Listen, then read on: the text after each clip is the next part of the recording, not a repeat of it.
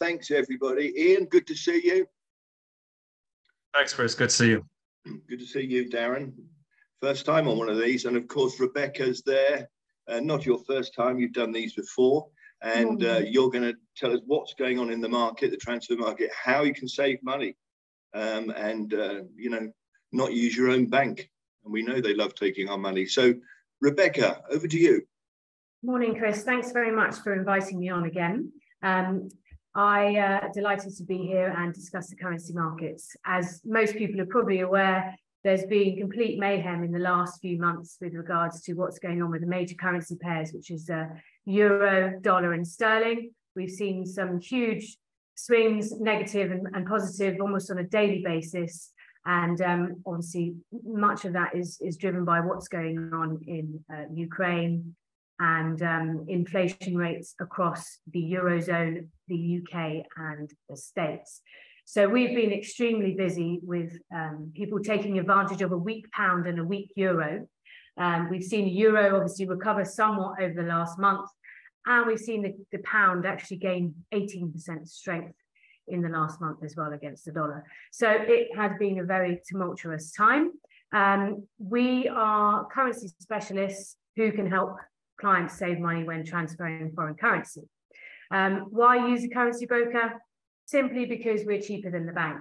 So using your bank, you would expect as a customer with an account with them, Premier customer or otherwise, that you would be getting an extremely competitive exchange rate from the bank. However, sadly, that's not the case. And historically, we found that the banks can take anything from 1% to 5% on the exchange rate they give you compared to the official rates that you see online. 1% to 5% doesn't sound like a lot, but if you're transferring 100,000 euros, as an example, that can be as much as 5,000 euros you're losing just by using your normal bank. So what we do is we buy currency in bulk volume. We buy millions of euros, pounds, dollars, etc., in wholesale rates. So we're buying in discounted exchange rates, which means we can offer our clients a cheaper rate than the bank would give you directly. We do still make a margin, but our margin's a lot less than the bank. So that's the benefit really of using our services, is mainly the exchange rate, and then also having an experienced, impartial trader to guide you through the transaction on when might be a good time to buy your currency. We can't really give advice in terms of, we can't predict the future, obviously, but we can give you guidance on what's happening in the markets, what information is going to be released over the coming week or two, and how that will impact the exchange rate. And then our clients can make an educated sort of decision on when is a good time to buy currency. I think it's worth noting, Rebecca, that there's no reason not to use you. That's what I always think. You know, might as well use you. And then if you're not going to beat the bank for whatever reason, then you've lost nothing. Exactly. Do you agree? Yeah, absolutely. So most clients aren't aware that there is another option apart from the bank. So until they sort of speak to us, they're unaware of how much they're losing through the bank. So what we say to clients is get an exchange rate from your bank, compare that with us like for like at the same time, and you can clearly see with transparency the difference that we can save you. And 9 times out of 10, we will be saving the clients money. So it's a real benefit for the clients just to open it. Rebecca, if somebody was going to exchange contracts or even complete, and they know it's going to happen in a month's time, can they forward buy if the rate's the right thing? That is, if you'd asked me that question 6 months ago, absolutely yes. But because of the volatility in the markets, we're having to do a lot of what's called margin calls, whereby the market's moved so much in the client's favour or against the client's favour that we're having to phone clients up and ask for more deposits. So at the moment, we aren't really advertising that forward option. Obviously, as the market settles down, that will probably be a product that we'll be offering our private clients. But at the moment, we're kind of doing on the spot transactions mostly, just because the market has been extremely volatile. And yeah, our banking providers are sort of hold fire on offering that to every client. Okay. But having said that, if you see a good rate today, but you don't have a completion date for a month or 2 months' time, we can still fix that rate today. We can hold your funds on account. We can actually open what's called a virtual IBAN account, so a virtual bank account in euros, for example, for the client. They can hold the euros in that account and then transfer them at their completion date. So you can still take advantage of the rate even before they need to actually complete on the property purchase. Okay, that makes sense. Thank you. Anything else you'd like to add? Good. Yeah, just this is a little bit out of date. This is up to the end of September, but I've kept it as it is purposely to show you the volatility and how much that can impact clients' property purchase. So I can't actually see the screen. Let me try and move away. So the US dollar against euro, as I mentioned, has been extremely volatile. And actually, we've seen until the end of September, when the euro is at its weakest against the dollar, it's actually at its weakest in 20 years. So it was a really good time for people to buy euros if they've got dollars or a dollar-pegged currency, such as the dirham or many other of the Asian and GCC countries are pegged with dollar. So just to kind of give you an example, on $100,000, if you were transferring it to euros, you would have saved over $23,000 just from the volatility of the swings in the currency over the last year, which is a huge savings. On $300,000, it's just under $70,000. And on $500,000, you're looking at over $115,000 difference just on the exchange rate. So amazing. The exchange rate when you buy is obviously extremely crucial to how much your property is going to cost you in your own currency. Now, if you can save almost 20% on the exchange rate, that means you're buying the property 20% cheaper. So it is really important to speak to a currency company and get some guidance on what's going on in the markets. We have seen some recovery from the euro quite substantially since the end of September, but it is a very good time to buy your euros at the moment. So anybody that's looking at purchasing in Berlin, speak to us. We can get you the best exchange rate and also give you guidance on what's going on in the markets. Thank you, Rebecca. It may be good if you put in the chat at the bottom your email address whilst the guys are talking, and then sorry, have you got more to go? Sorry, I'll keep it quick. Just to explain how the process works. We're fully regulated and authorised by the Financial Conduct Authority in the UK, and therefore we have anti-money laundering processes in place. Process to use the service is very simple. Clients just sign up for free to open an account with us. Once they've registered and signed up, then we can book an exchange rate for them and guide them through the whole process from start to finish. Usually you're looking at completion from start to finish and booking the rate to receiving the money, the beneficiary's account, 1 to 2 working days. So it is a very quick and simple service to use. Thank you, Rebecca. Thank you very much. And if somebody wants to get in touch with you, just put your details in the bottom of that chat box. And if anyone's got any questions, please ask as we go along. We are live from the home of football in Qatar today. So now we're going to share the screen with the guys. There we go. Thank you very much. Ian's from Austria, not Germany, so that we won't be talking about the World Cup. Okay, so I'm going to kick things off. So first of all, Chris, thanks a lot for the invitation. And also thanks for everybody that's dialed in. I know it's a busy time of year, so it's very much appreciated. So the purpose of this webinar is to provide an update on the current state of the Berlin residential property market, where we are in relation to the German mortgage market, and finally a run through of the new project that Volsung launched in the last few weeks, Gödelstrasse 31. But before we get into that, I just wanted to briefly run through the relationship between the Ten Brinke Group and Volsung. I'm guessing most people on this call wouldn't have heard of either, so I think it's quite useful. So the Ten Brinke Group are a major European developer.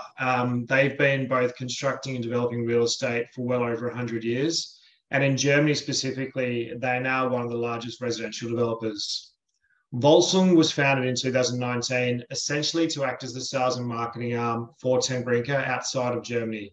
Up till that point, their residential projects were sold exclusively to local German buyers or institutional investors via their in-house sales team.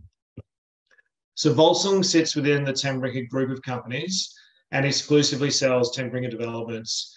To drill down even further on that, we will only take on and market Ten Brinke projects that we believe make sense from an investment perspective.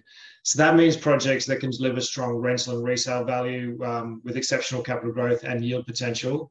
And that's why we've exclusively focused on Berlin and then specific areas within Berlin up to this point.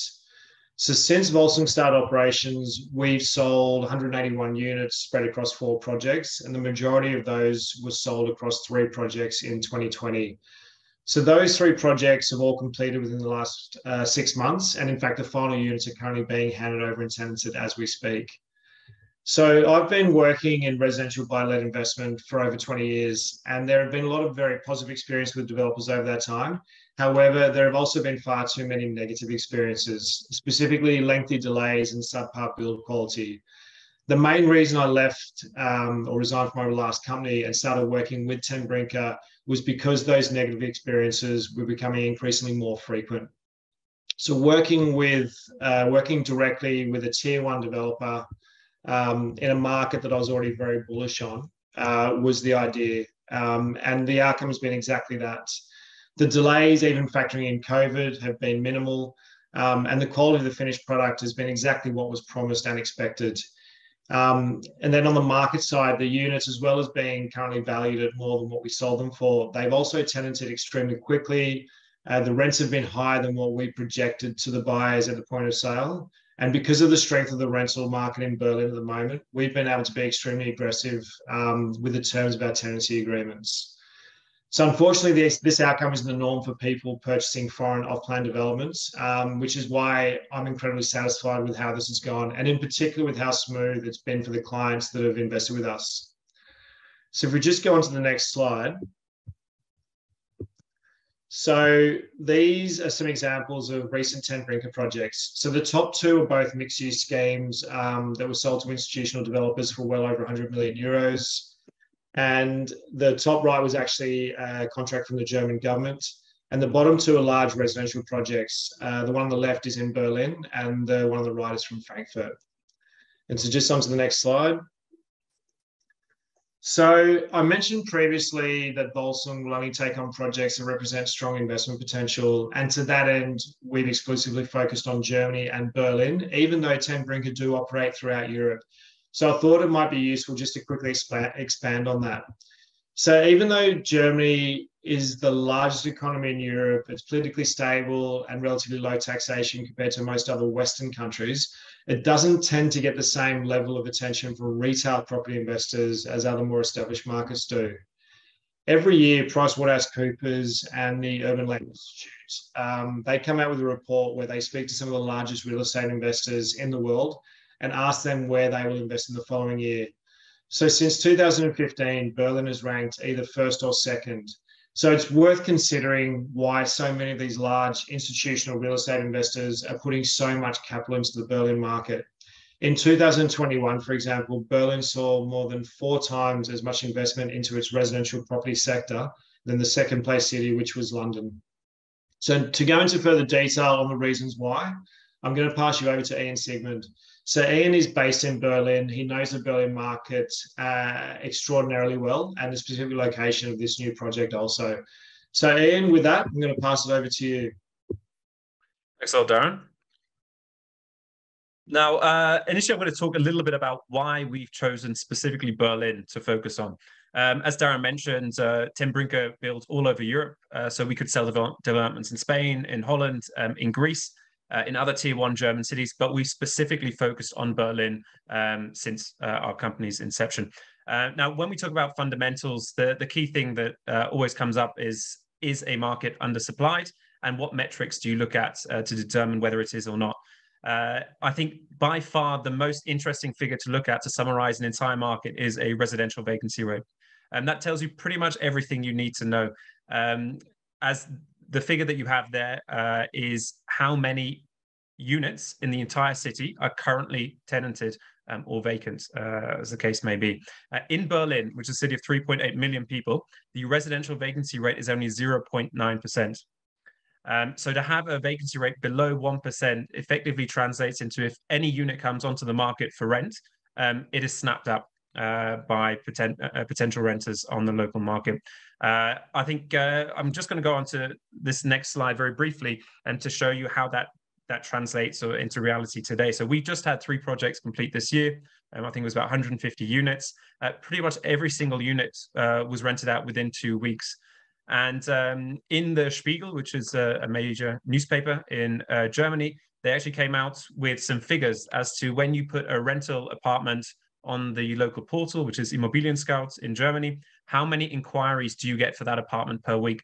And bear in mind, these numbers are focused on new build development. So in Berlin, you get 76 inquiries for a single apartment that is put online per week.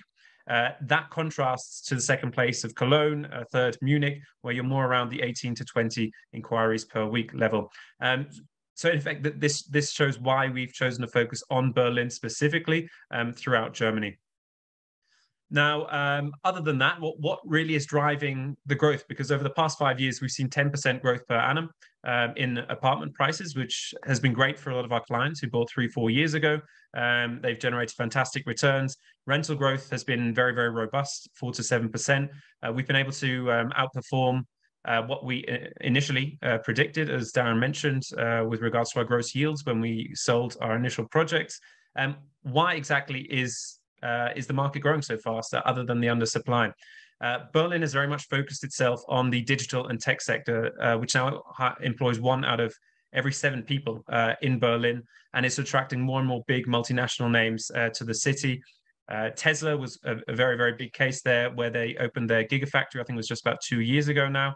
That is constantly expanding. They're always hiring people there.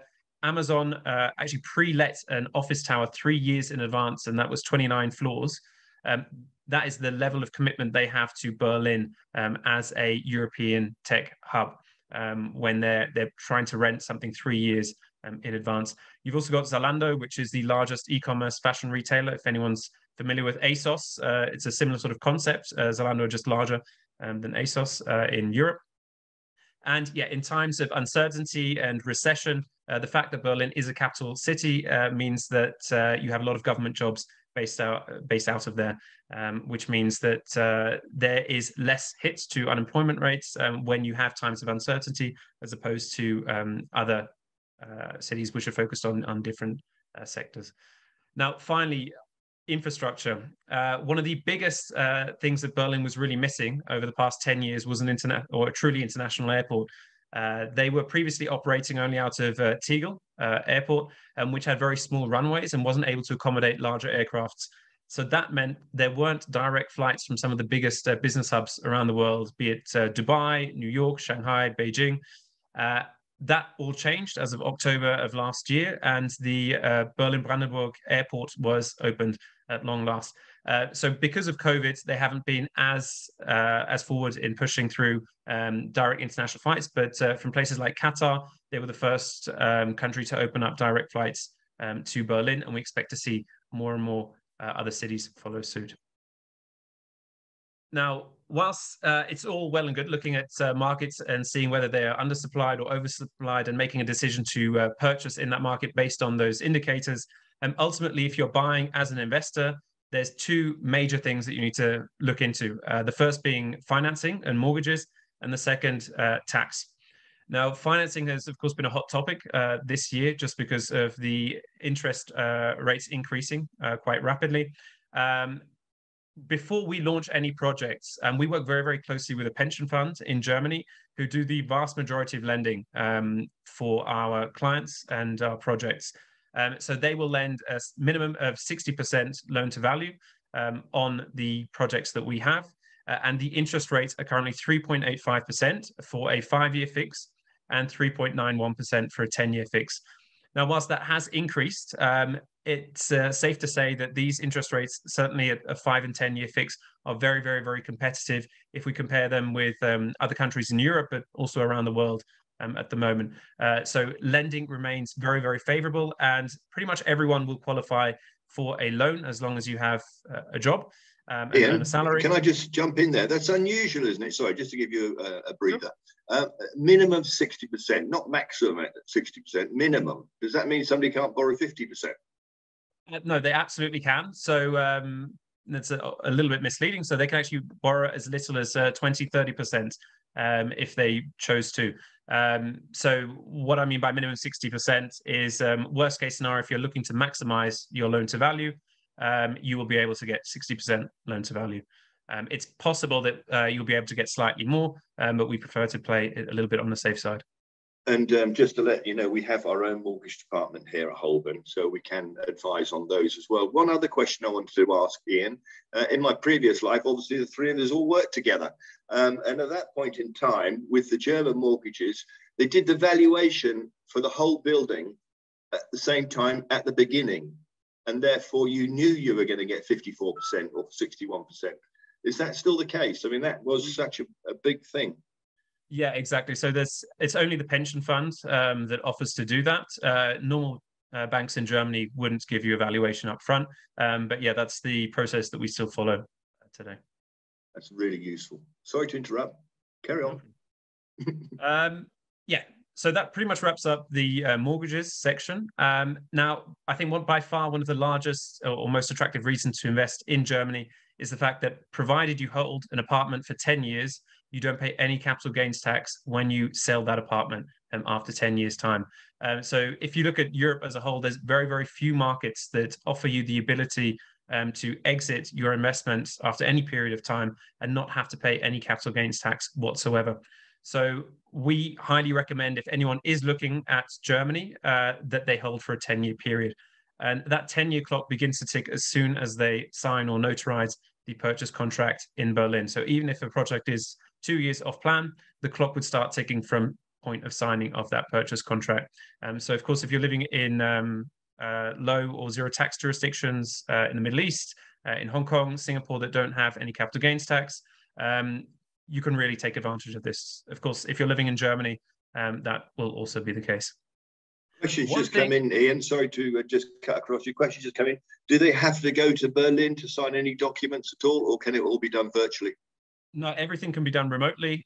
So both the signing of the property itself, your lawyer would represent you on your behalf at the notary's office in Berlin for signing. And with regards to the mortgage, that can also all be done remotely wherever you are around the world. Thank you.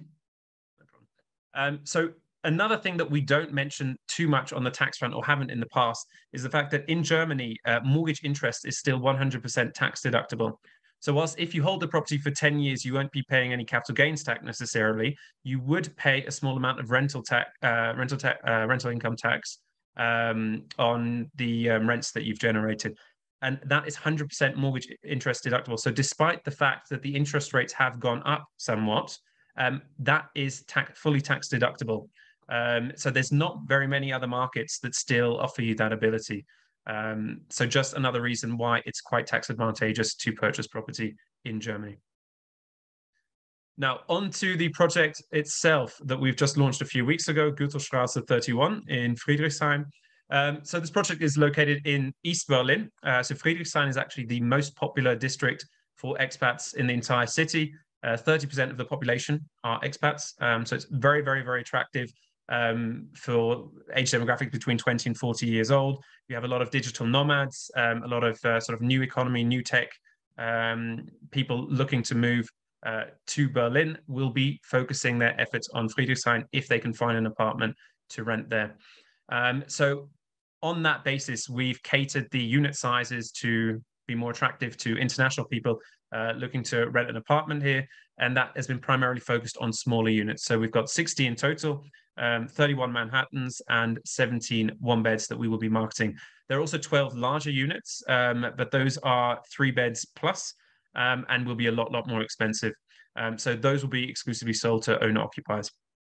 But yeah, we think the most attractive demographic for this market in Friedrichshain will be smaller units. So on average, the units here are about 40 to 50 square meters. Just a general idea of what the apartments could look like upon completion. And onto the location. So what I've done here is taken a snapshot of what I consider very, very central Berlin, a little bit tilted to the east. So if you can see here, this is Friedrichshain, this whole district there. So anything east of Alexanderplatz will be considered Friedrichshain, and it's the district our project is located in. Goethelstraße 31 being over here.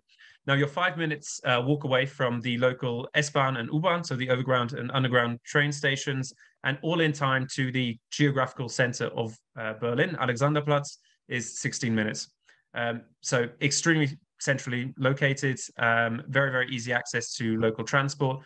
In 23 minutes, that's the walk to the station, and the tube line over to the central station of Berlin is 23 minutes time only.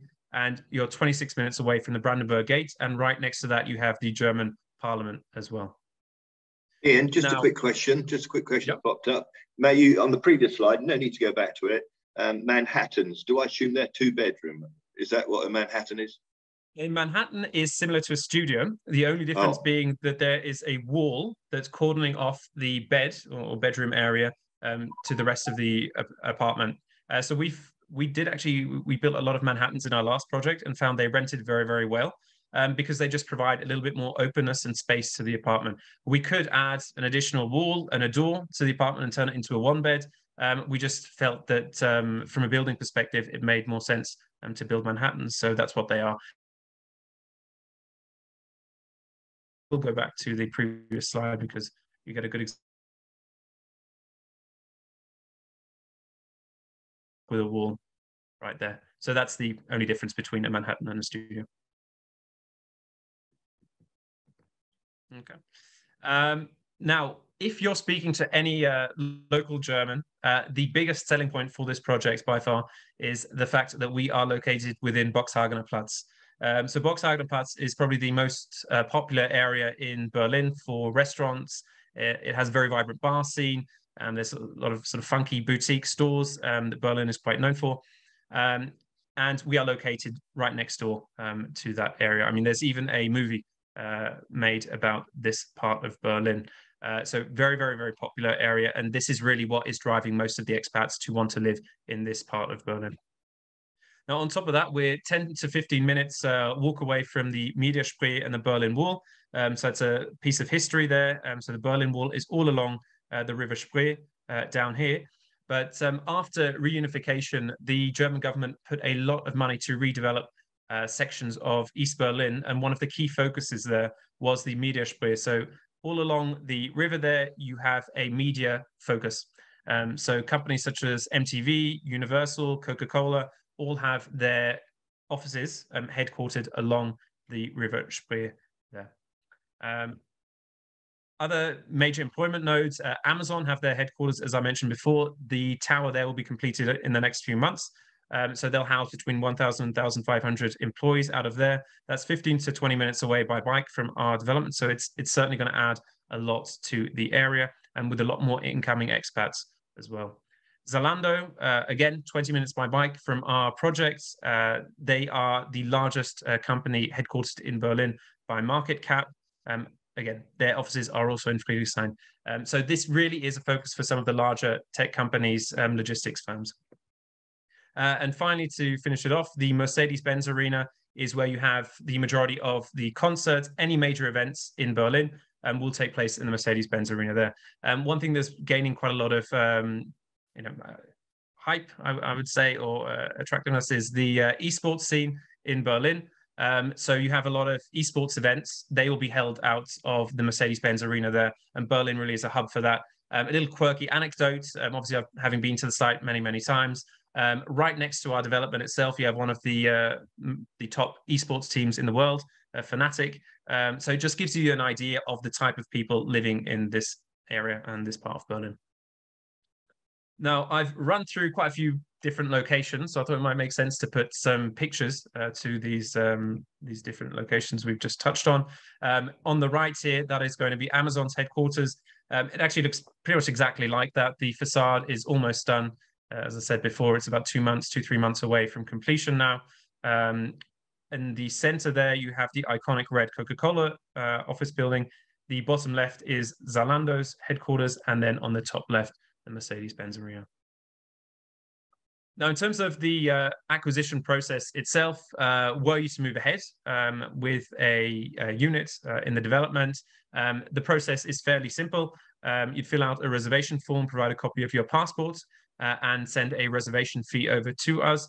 That is purely to hold the unit. That amounts to €5,000.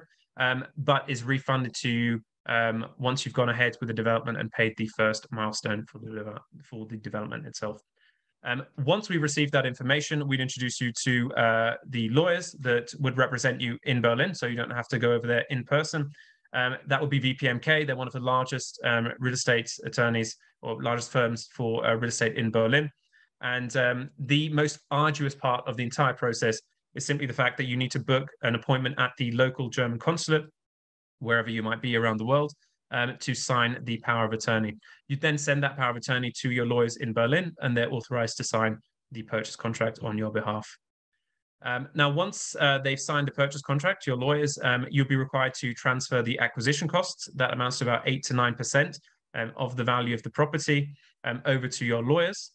And the next payment, or actually the initial payment for this development, would be the first milestone, which is 25% in September 2023. Now, all the remaining payments are made in line with the construction milestones, so that depends when we finished various stages of the development. Only then would the additional payments fall due. That pretty much wraps it up from me. I'm happy to take any questions if anyone has any. Ian, I can actually share the consulate, the German consulate in Dubai is actually behind the old zoo. So I've been there many times with clients. It's painless. It really is. And I'm sure that whether you're in South Africa or Asia or wherever, I know we've got some clients on here. So please do reach out to your wealth manager that invited you. And if you need any questions answered. And the other thing, you know, Darren and Ian are really good at, if you have clients, then we are happy to join a Zoom with them. Is that all right with you guys? Absolutely. 100%. 100%. Yeah, thank you. So no more questions. You've done a great job there, and I'm still alive. The medicine's arrived, so I'm quite pleased to get through there without coughing. Well done. Thank you all. Thanks very much. Thank you, Miltos. And this and many other worldwide award-winning shows are on our website. So please have a look. This will be on there, depending on Miltos, but it's usually tomorrow. And then it'll be on the website. So Rebecca, thank you very much indeed. Always lovely to see you. Very much for inviting me. You're welcome. Ian, Darren, thanks very much. Let's just hope we can get some sales. It looks like a great project. Yeah, it is. Thanks a lot, Chris. You're welcome. Thanks, guys. Cheers for that. See you later. Bye.